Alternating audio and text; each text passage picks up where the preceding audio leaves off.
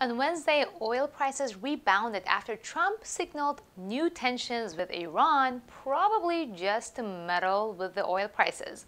Canadian CPI rose in March on a year-on-year basis, but went down from a 2.2% gain in February. The Eurozone consumer price confidence fell to minus 22.7 in April, and the UK inflation hit 1.5% as coronavirus lockdown continues to bite. Welcome to the Tickmill Update. I'm Kiana Danielle, the founder of the Investiva movement. Make sure to subscribe to the Tickmill YouTube channel and support us by liking and sharing this video with your Forex trading friends. On Thursday, we'll be looking at Japan's CPI numbers for March.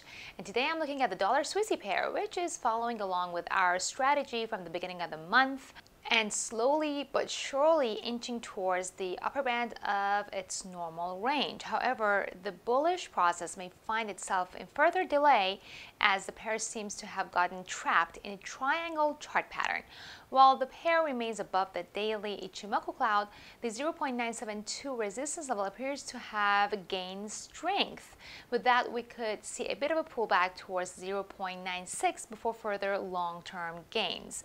Will you be shorting or longing the dollar-Swissy pair? Head over to the comment section and let me know. Of course, trading in the financial markets involves a risk of loss, and you should only trade the money that you can afford to lose. If you like this video, give it a thumbs up and subscribe to the Tickmill YouTube channel. I'll get back to you with more updates tomorrow.